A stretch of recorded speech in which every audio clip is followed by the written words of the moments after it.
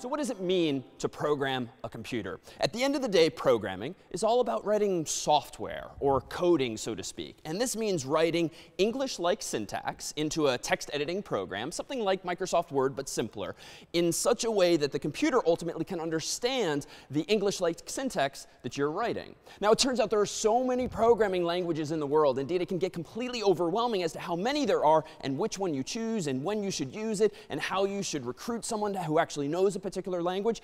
But nicely enough, there are some fundamental constructs, some fundamental ideas that underlie most programming languages, so that once you start to understand and pick up those fundamentals, can you apply that fundamental understanding to most any language in the world that you might subsequently learn.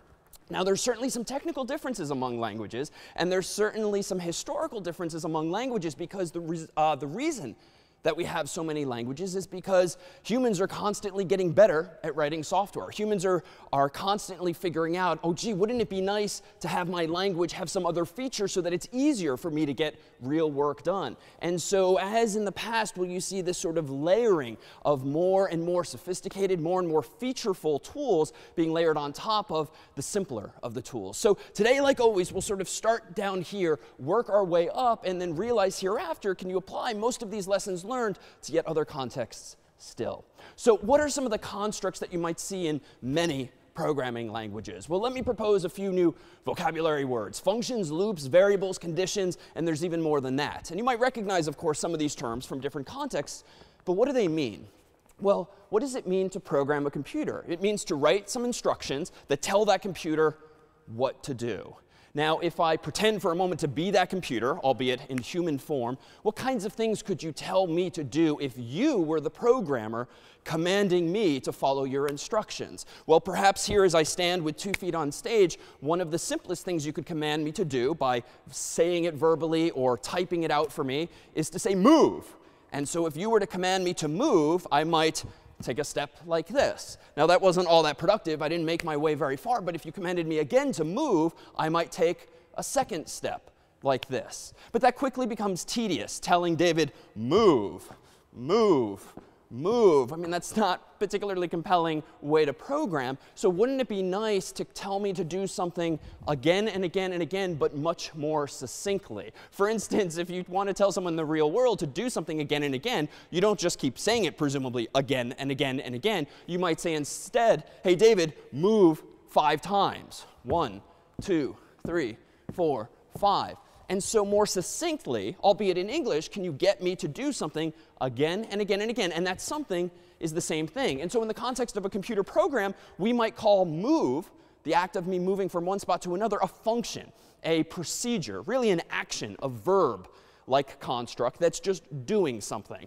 And a loop, meanwhile, as the word rather suggests, is this notion of doing something again and again, cyclically, so to speak. And even though I've done it thus far in English, saying David move 5 times, you can translate this intuition ultimately to programming languages, as we'll soon see. Now, meanwhile, a variable you might recall from a context like algebra, x or y or z. Now, it turns out in many programming languages, do you have variables as well? And it turns out you can name them in a more interesting way than x, y, and z. In fact, you might name a variable counter if you wanted to keep track of how many steps you have taken. So for instance, if someone commanded me, the computer in this story still, to just move forever, I could move forever, and this is not going to end well at the end of the stage, but simultaneously, could I create a variable in my mind called counter, or x or y or z, whatever, but counter is more descriptive, and I could keep track of how many times I'm moving while moving indefinitely. So counter is 1, 2, 3, 4, 5, 6, 7, 8, and we'll stop it at that point. But loops indeed can be infinite. They can run forever, for better or for worse. And as an aside, if you've ever noticed your computer kind of spiraling out of control, whereby the beach ball is spinning or the little hourglass or the like, it might very well be that your computer is stuck in an infinite loop, doing something again and again and again that maybe is deliberate, like a clock ticking forever. Sometimes loops can be good if they tick forever, but sometimes it can be a bug, a mistake in a program, as we'll soon see, that a programmer or a human did not anticipate. And so a program just keeps running and running and running, consuming all of your computer's resources or memory or CPU. And so you can't really do useful work on it. So loops can be both good and bad in contexts like that. And then conditions. A condition is a way for me to fix this problem. For instance, I might be told by a programmer, move forever, but if you're about to walk off the stage, stop. The operative word there being if. So irrespective of variables, I might just be moving and moving and moving, and I'm constantly checking. If I'm nearing the edge, am I at the edge? Am I at the edge? Am I at the edge? Oh, I am. And so I should stop. So if I am about to step off of the stage, I should stop. And so I can conditionally fix this kind of problem. And there's other constructs still, but this is to say ultimately that programming, or coding as it's commonly called, but the terms are pretty much interchangeable, is really just this process of translating this human intuition to a language, a textual language, a typed language often, that a computer understands. But there's many different ways to speak to a computer, much like we have so many different spoken languages, we humans, among cultures, among countries, within countries, so do computers understand different languages, so long as humans have kind of sort of taught those computers to understand those languages. Which is to say that when you buy a Mac or PC or whatever, it doesn't necessarily come with some built-in support for a whole bunch of programming languages. At the end of the day, it's going to understand binary, zeros and ones, and it's going to understand a so-called instruction set, whereby Intel or whoever makes the CPU inside pre-programmed it to understand certain instructions like add and subtract and move and load and so forth. But beyond that, it doesn't necessarily know how to do all that much with your human instructions unless you or some company, someone, has taught it to understand other languages. And so there are languages called assembly language. There's something a little easier to read called C. Then there were languages like C++ and Objective-C. And now there's Perl and Python and PHP and Ruby and Java and JavaScript and so many others still. But those are the result of humans over time writing software that can run on Macs and PCs that allows the computer now to understand not just zeros and ones, but higher level languages, things that humans can express much more pleasurably and easily than just zeros and ones alone. And these languages don't have to be textual, it turns out. In fact, when first exploring programming and programming languages more generally, I dare say it's more straightforward and perhaps a little bit more fun to actually sort of program by way of pictures, if you will, by way of puzzle pieces, we'll call them. So pictured here is perhaps one of the simplest programs you can write, and it's sort of entered into history as one of the most canonical programs you can write, demonstrative of what you might do in a language on your first day. And it just says, in this context, when green flag clicked, say hello world. Hello world being the buzz phrase that permeates most of programming history these days. This is a program that if you run it with the right software on your Mac or PC, will actually print the message on the screen, hello world. And what's nice is that it doesn't quite look like other languages, which we'll see soon are very textual and are a little arcane, a little harder to wrap your mind around because of so much punctuation that they tend to have. But we can explore for just a bit here programming by way of this graphical language called Scratch, via which we can see some of these same ideas, functions, loops, conditions, and variables and more come to life, so to speak, on the screen.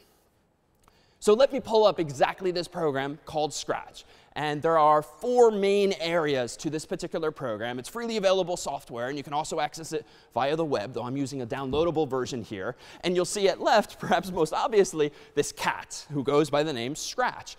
Scratch here is an example of a sprite, which is a term in the world of computer graphics that refers to some kind of entity, often some kind of character, that can do things, maybe move up, down, left, right, or the like. Meanwhile, on the right-hand side, there's this blank slate, this big canvas, this scripts area where eventually I'm going to be able to drag and drop some programming pieces, some puzzle pieces, in order to get this sprite to do something. And the pieces I can drag and drop and use are these here in the middle. And there's going to be way more than we even look at right now. But you'll see that they're categorized and also colorized by category. So we'll play around for just a bit with some of these sample constructs and see what we can't do.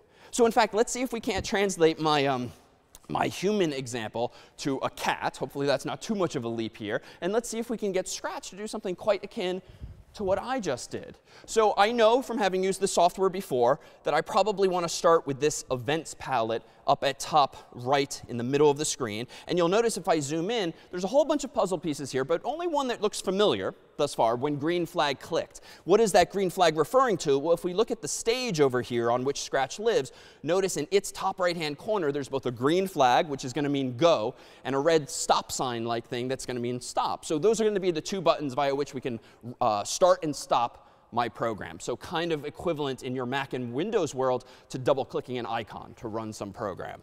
So if I now zoom out, notice I can click on and drag this when green flag clicked puzzle piece, and I can put it wherever I want. But much like in English, I might start at the top and work my way down and to the right. So I'm just going to let go.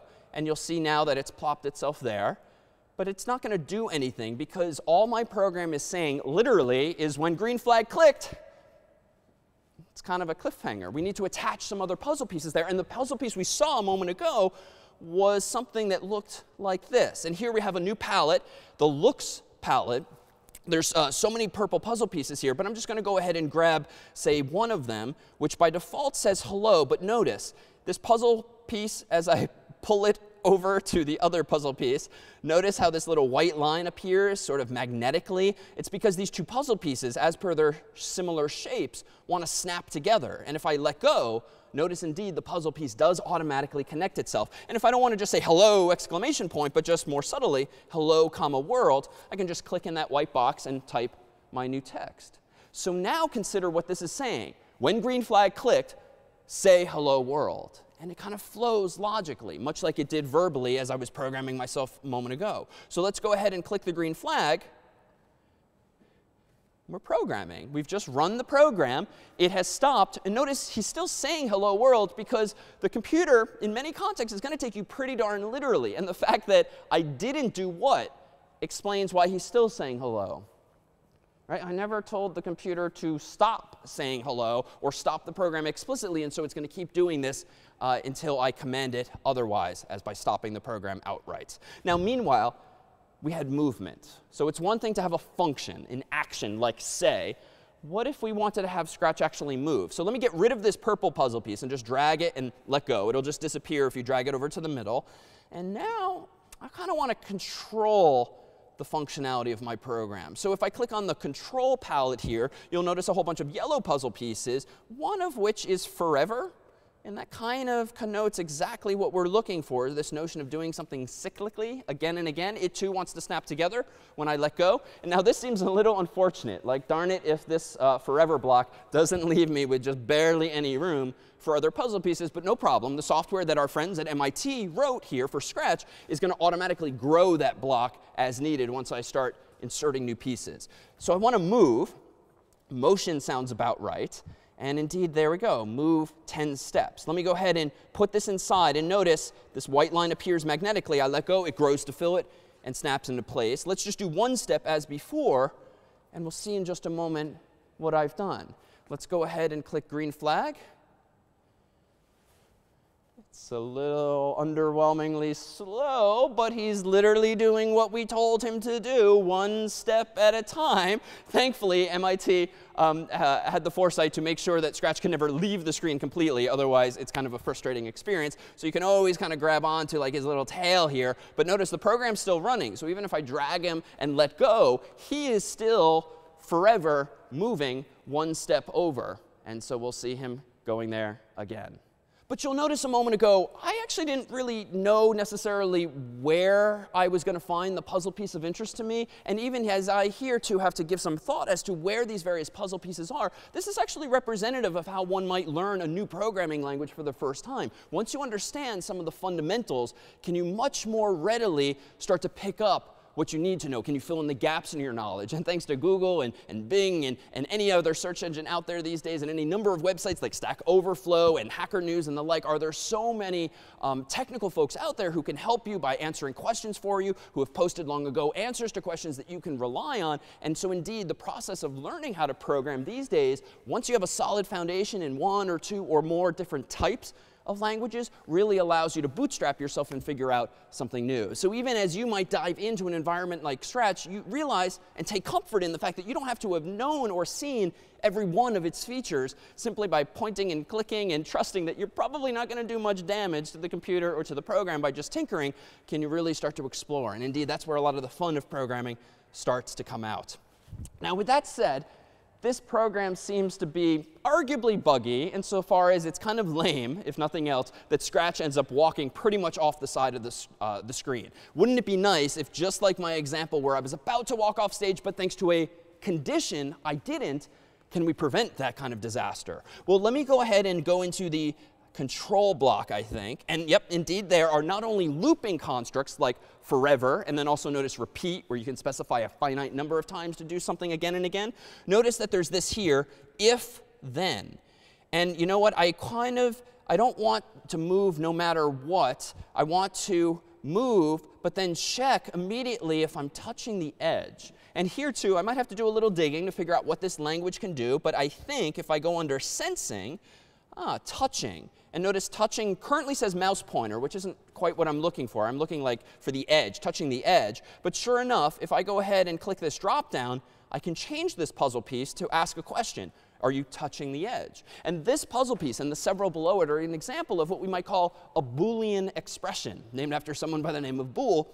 And a Boolean expression is an expression, a statement, a question, whose answer is either yes or no, true or false, 1 or 0. And this is the perfect construct, therefore, to put inside of a condition, the proverbial fork in the road or a branch, so that you can decide based on that condition exactly what you want to do. So all that remains is for us to drop into place the Boolean expression via which we can answer the question, are we touching the edge? So indeed, let me go ahead and drag and drop this blue puzzle piece right on there. And notice it, too, doesn't seem to fit quite right, but it's going to grow to fill. And now notice inside of the if condition, we have an opportunity to slide in one or more other pieces. So what do we want to do? Well, let me go to motion as well. And let's see, if touching edge then, let me go ahead and turn some number of degrees. I don't think 15 degrees is going to do it. See, notice that's a bug. The cat is still going. Let me go ahead and hit the stop sign there. But we probably don't want to have him turn only 15 degrees. We probably want him to reverse his direction entirely. So I think that's going to be 180 degrees. So let me go ahead and make that change. And then movement, he's going a little slow, but that's OK. So let me go ahead and drag him back to the middle of the screen, click our green flag, and really cross our fingers, as is not uncommon in programming. And come on. Come on.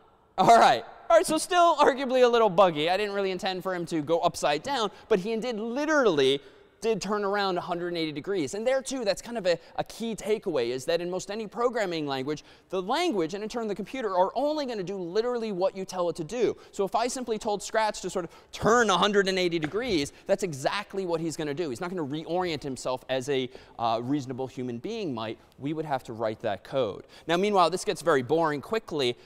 So how might I speed him up? Well, consider what it means to speed up. And consider, in fact, what animation really is, whether in comic book form, if you flip through the pages really fast, or if you watch a cartoon on TV or online. Animation really is just the process of showing me one thing after the other really quickly, typically. Now, this is not all that quick, but what if I told Scratch to take not just one step at a time, one small step at that, but like 10 steps at a time, or the equivalent of 10. I can't really move my feet that quickly, so we'll pretend. But I can tell Scratch to start moving not one step at a time, but, say, 10.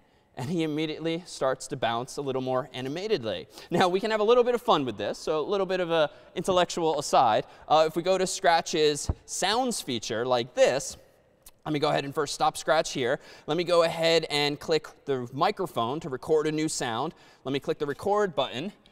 Ouch! All right, so that is a waveform of what the word ouch looks like when I say it. I'm going to go ahead and delete the dead air up front and a little bit of the dead air here. I'm going to change the name to, let's call it ouch. And what's kind of fun now is if I go into sound, notice that ouch is among my available sounds. Now, when do I want to play ouch?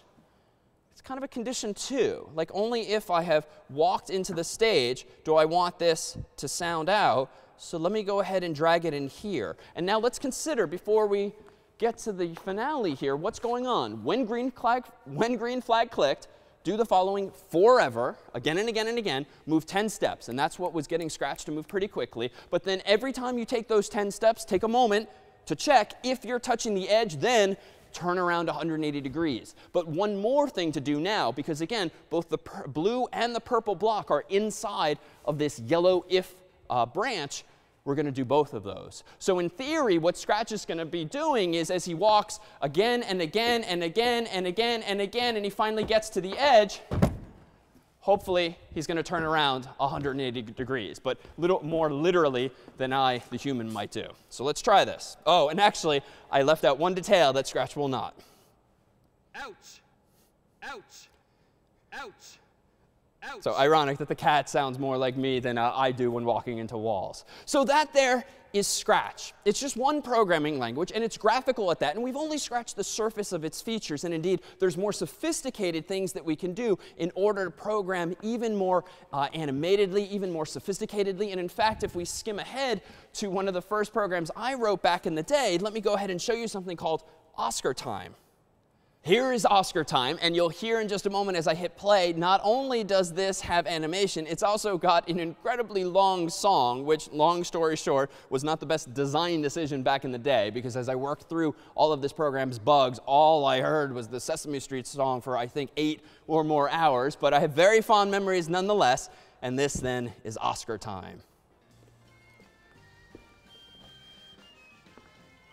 So what's worth noting now? It looks fairly simple at first glance. We have some static imagery at left, a trash can. What's in there, I wonder? And then a piece of trash that's falling. But this is an opportunity to consider, how is that piece of trash falling? Well, it's some kind of sprite. And indeed, in Scratch, you can have more than just a cat. You can have other animations on the screen as well.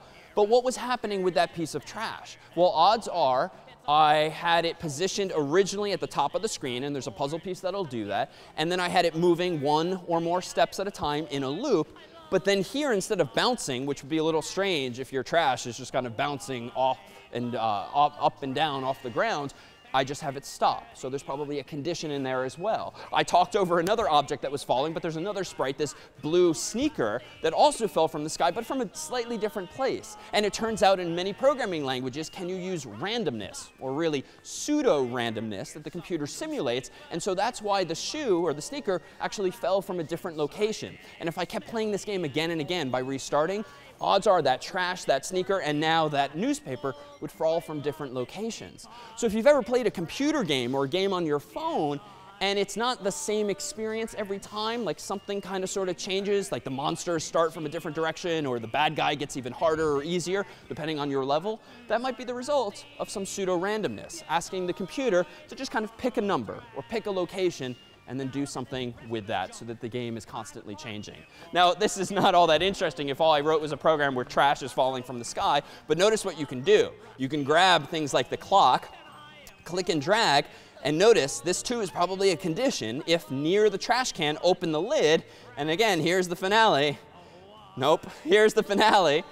As the trash falls into the can properly, does Oscar pop out and start counting. And indeed, if you do this again and again and again, it would seem that Oscar is using what? A variable. And indeed, that's how he's keeping track of a score, as might most any computer game.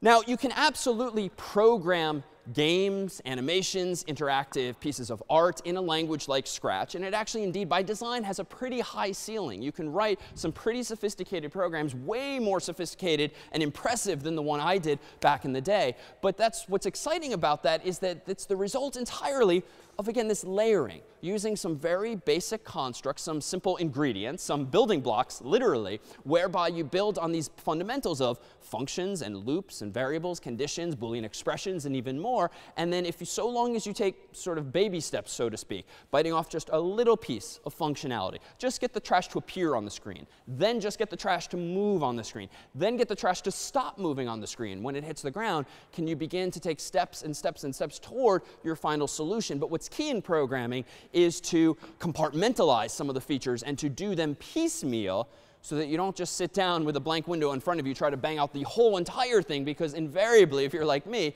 the thing is going to be riddled with mistakes, otherwise known as bugs, because it's a little too hard to see everything clearly if you're not testing and testing and testing, perhaps along the way. But what do most people program in these days? Well, you can use Scratch, but generally speaking, someone's going to use a higher level, a more a more traditional language that tends to be textual and not graphical. So it's a wonderful environment to learn programming in. It's a wonderful environment to teach programming in. But you can very quickly take off these proverbial training wheels and start to use something a little more arcane, yes, but a little more powerful at the end of the day. And one of the earliest languages that was not binary and was not something called assembly language was this language here called C. Now, this program, too, quite simply, as you might guess, prints hello world. That's it. But there's a lot of overhead syntactically. I see weird curly braces and parentheses and a semicolon, \n. There's a lot of magical incantations here that would seem to suggest complexity. And yet all I want to do is just print out hello world. But C is representative of a type of language and a type of programming experience that's pretty representative of a lot of different languages as well. But the computer isn't going to understand this right from the get-go. We're going to have to first convert this language C, into those zeros and ones that the computer does understand. And the means by which we do this is typically as follows. I write in a language like C what we'll generally call source code. This is simply text like the lines you just saw a moment ago that ultimately just say hello world, but with some syntax around it to make that all happen. But the computer doesn't typically understand source code. It understands zeros and ones, otherwise known as machine code. So machine code is what the machine understands, and source code is what the source, me, understands.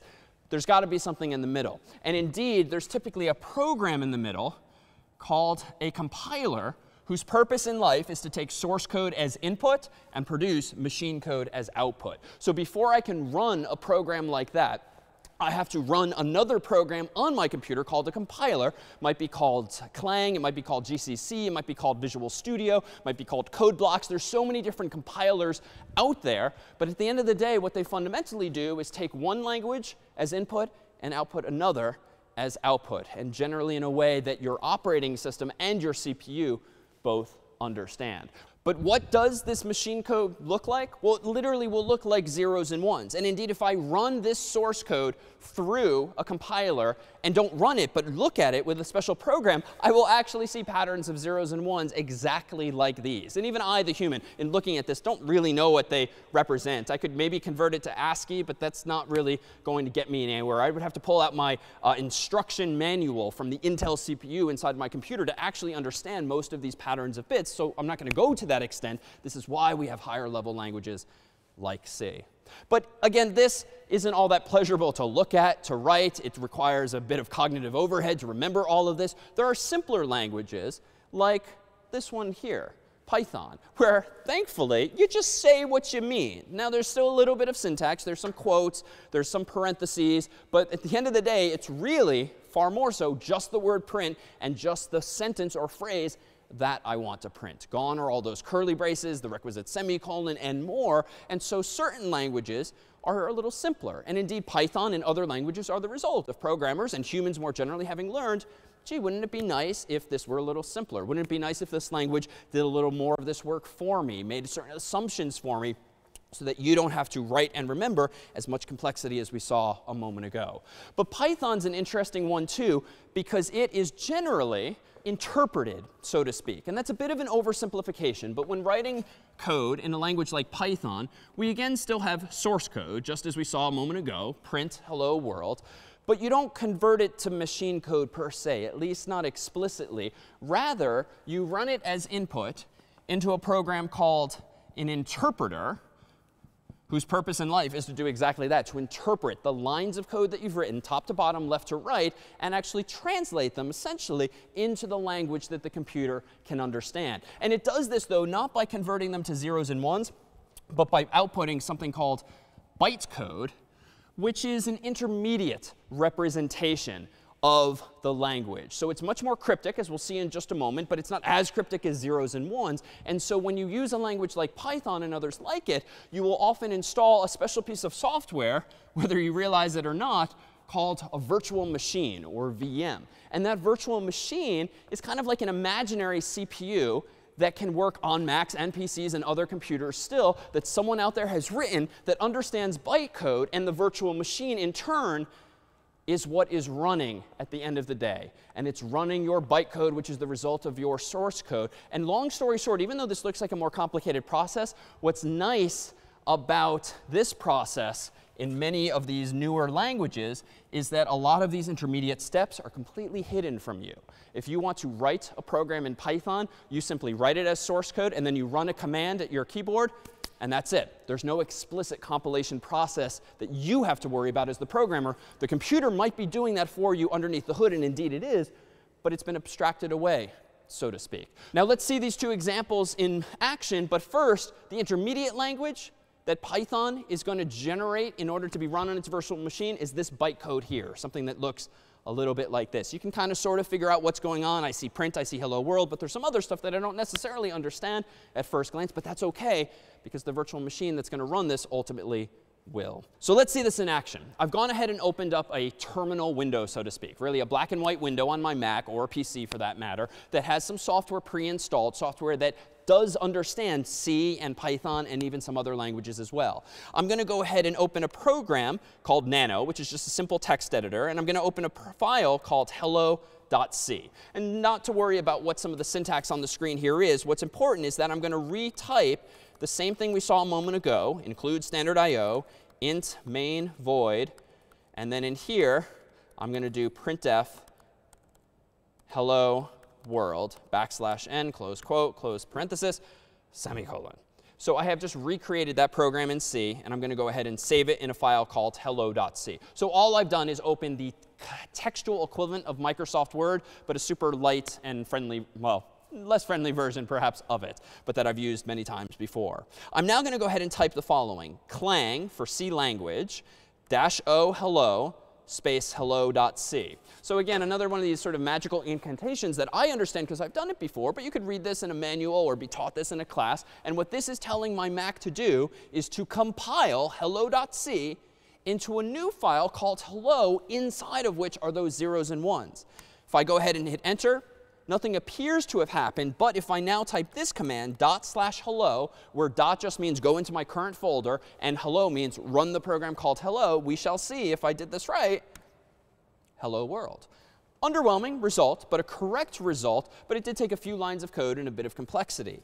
If I instead run nano of hello.py, where pi is commonly the extension for a Python program, and instead I literally just type print hello world, and then save this file, and now run Python hello.py and hit enter, you'll see the exact same result with arguably a decent amount less effort. So these are just two languages now. There are so many others out there. For instance, here we have an example of this same program, fundamentally hello world, in a language called C++, which essentially adapts C and adds some new features to it while changing a few things as well. And you can see the syntax alone is already a little bit different by convention.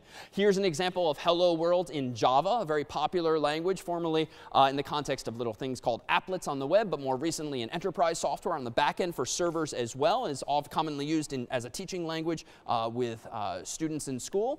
This here is an example of a language called Ruby, which is often popular at the command line in that black and white environment where you're running commands with your keyboard, as well as in the web context using a framework called Rails, or Ruby on Rails, if you've heard of that. Lastly, here is another example, this one in a functional language called Lisp, whereby you tend to have more parentheses. And it's what's an example of a functional language, which doesn't just mean that it functions. It's a fundamentally different type of language than the others we've looked at thus far, which are procedural or imperative, which is only to say it's a somewhat different mental model when it comes to programming in languages like this. But you can still print out things like hello world quite simply. And then there's JavaScript, which exists in a number of contexts today, both in the context of the web browsers, but also in web servers. This is how you might, on the server side, print out something like hello world. But JavaScript is an interesting one, too, because there's newer and newer features of the language itself. And this is true of a lot of languages. They evolve over time. So humans don't just invent new languages. They sometimes go back and improve on and increase the version number of past languages by updating the tools that understand them. So Clang, like I ran a moment ago, which was my compiler, and Python, which I ran a moment ago, which was my interpreter, and coincidentally also the name of the language, those can continually be updated. You can download and upgrade versions of those, and they'll support newer versions of the language. And so it's very common these days for JavaScript to actually be newer than is actually supported by browsers out there. And so a common term of art in this world now is to transpile, not compile, but transpile JavaScript to JavaScript, specifically from a newer version of JavaScript to an older version of JavaScript, maybe like English to Old English, simply because the browsers of today don't necessarily understand the newest version of English. They're still speaking something from yesteryear. So there's any number of methodologies. There's any number of languages you might use. And indeed, this is just a few of them here. You might recognize some of these names here. Many of these are increasingly used in the web, in the web context, to actually build websites, to build mobile applications, to build things that are optimized for your phones. But the dot, dot, dots we're really just scratching the surface. And if you've ever wondered what more there is, let me invite you to go to Wikipedia or beyond, and you'll see an overwhelming list of languages and also a lot more of the history of these and many other languages. But of course, the examples we've done thus far have been in the graphical context like Scratch. They've been in the textual context like C and Python. What we haven't done is actually leverage the World Wide Web. We've not actually written a program that runs on my phone, it would seem. We've not yet written a program that runs in my web browser, on my laptop or desktop. To get to that point, we're going to need a few more ingredients, a few more building blocks, if you will. Languages like HTML, not a programming language, a markup language, but it's the language in which web pages are written, and it provides us with a new and improved context, perhaps, for writing software using the same ideas, but with different user interfaces on the phone. But to get to that point, we're going to need to understand a little bit about that other language, HTML. We're going to need to understand a little bit about the World Wide Web. And ultimately, we're going to need to understand how the internet itself works.